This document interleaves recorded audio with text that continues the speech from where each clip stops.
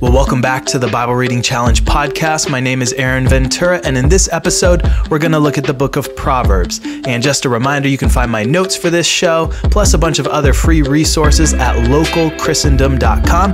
And if you have questions you want answered in a future episode, you can also email me at aaronventura@gmail.com, or you can go to localchristendom.com and use the message box on the front page of the website. Well, let's talk about Proverbs. Proverbs is a training manual for princes. It is also the closest thing that we have to a parenting book in the Bible. This is God's curriculum to teach us how to grow up and how to exercise His righteous rule over the earth. In Hebrew, the word that gets translated as proverb is mashal, which is also the same word that means to rule or undertake something.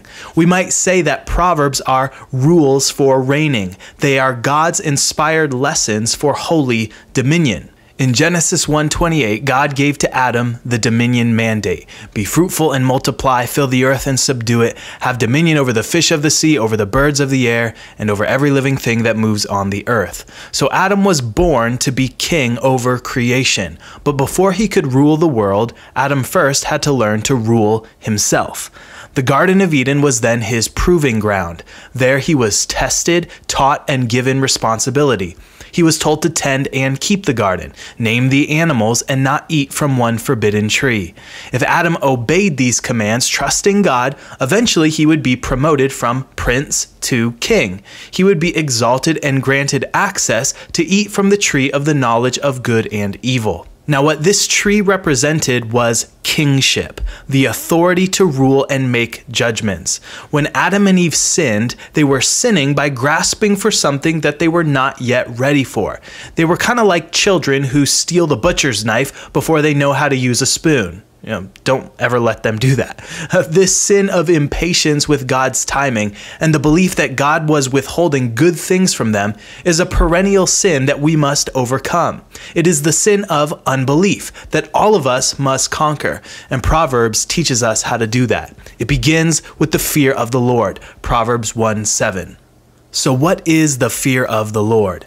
Faith in God and the fear of the Lord are essentially the same thing. Both require us to look outside of ourselves and unto God for everything. This is especially true when it comes to knowledge and wisdom. One of the ways you could define wisdom is as the ability to apply God's word in a variety of circumstances. Wisdom is the ability to apply God's word in a variety of circumstances. So, for example, it's one thing to know the 10 Commandments. That's knowledge. But it's another thing to apply the 10 Commandments when you are the king of Israel. That requires wisdom. In 1 Kings 3, we are given a good example of this. 2 harlots give birth on the same day. One of the babies dies in the night, and the mother of the dead baby switches it out for the living one.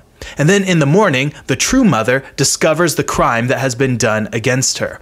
Of course, Solomon does not know who the true mother is, and so we have a classic case of one person's word against another. So how will Solomon apply God's word here? How is he going to give justice in this situation? Well, this gets at the essence of wisdom. There is no case law in the Torah for how to deal with this situation. So Solomon must devise a way to find out the truth. He's got to bring it out of them.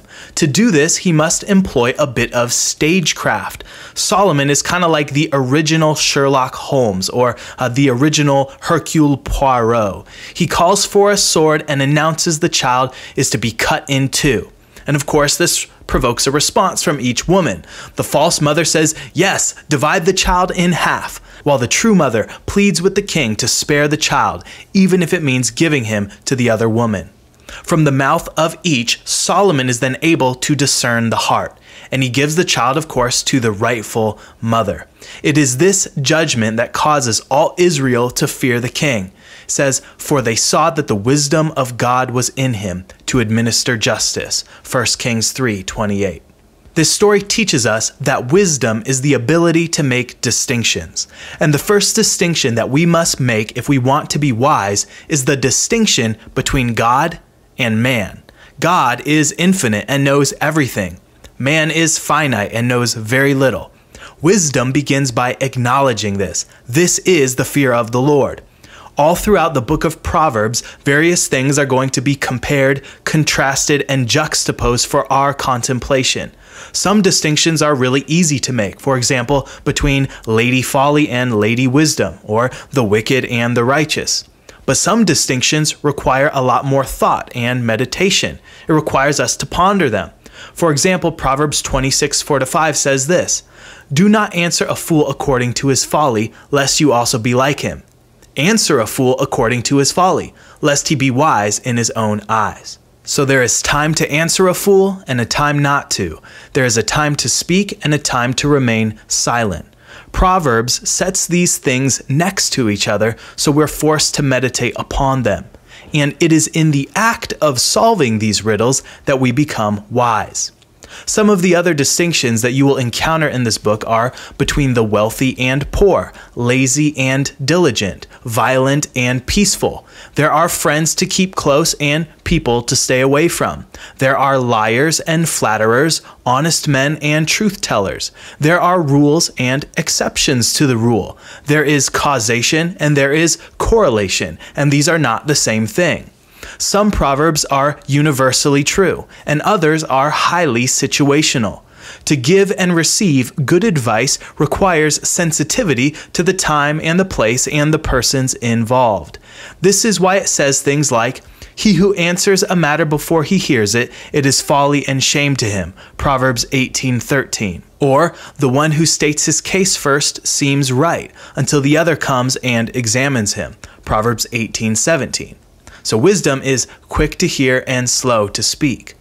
One of the other major themes in Proverbs is distinguishing not just between good and evil, but between good and greater good, better and best. For example, he who finds a wife finds a good thing and obtains favor from the Lord, Proverbs 18:22. But it is better to dwell in a corner of a housetop than in a house shared with a contentious woman, Proverbs 21:9.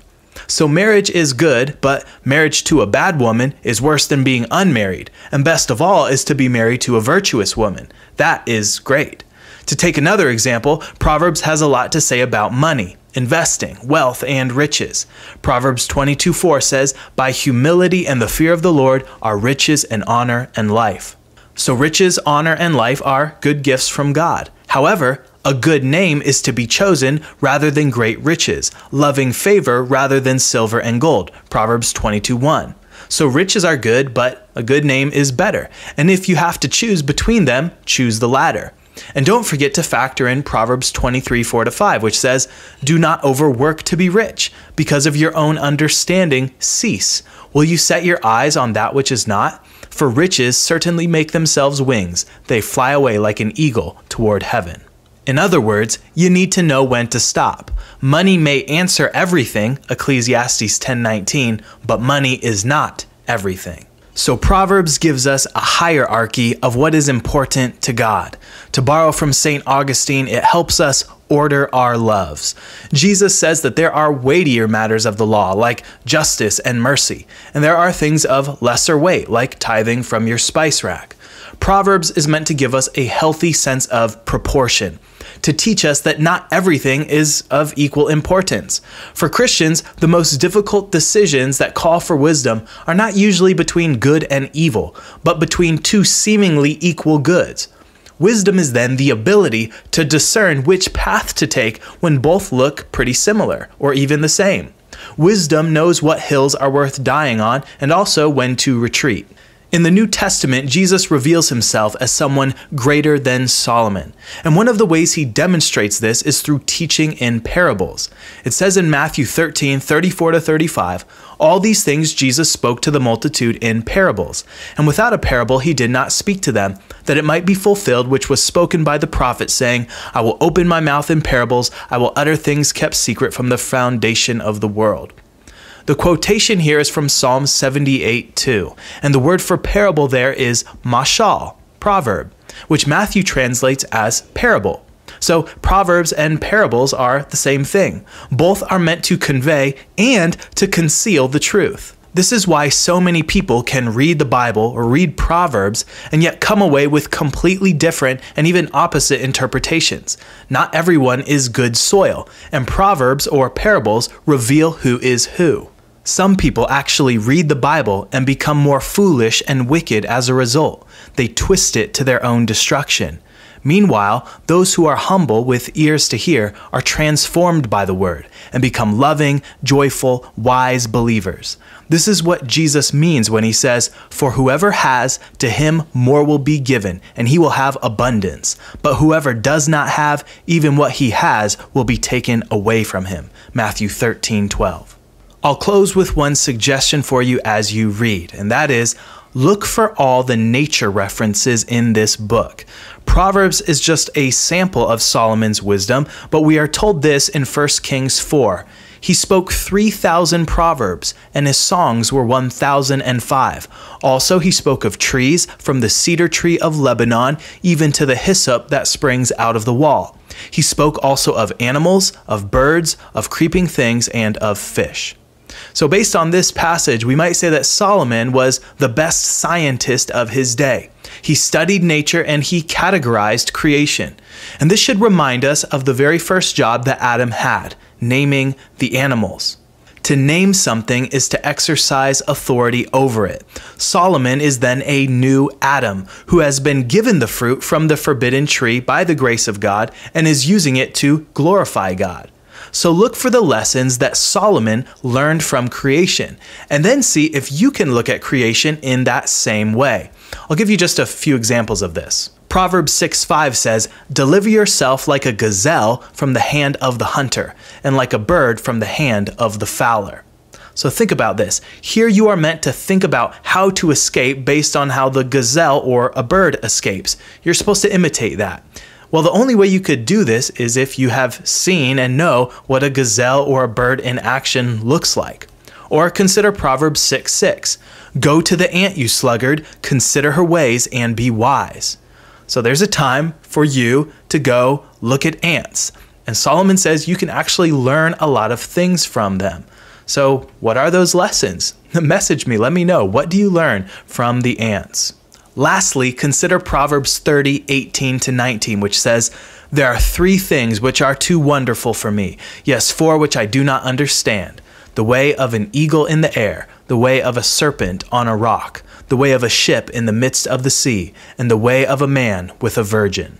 Creation is full of God's marvelous works. There are opportunities to learn wisdom all around us. So learn from Solomon the wisdom lessons that he has given, the ones that are really plain to us right there on the surface of the text, but also learn from Solomon how to read creation. Learn from Solomon how to read the world. Well, that is just a little taste of the many good things that you will find in the book of Proverbs. If you want to see an outline of the book, you can go to localchristendom.com and see it there. You'll also find a list I have compiled of some of my favorite resources on the book of Proverbs. I'll mention just a couple of them right now. One of them is Solomon Says by Mark Horn, which is a great book, especially if you have teenage or college-age sons. It's a book I would highly recommend.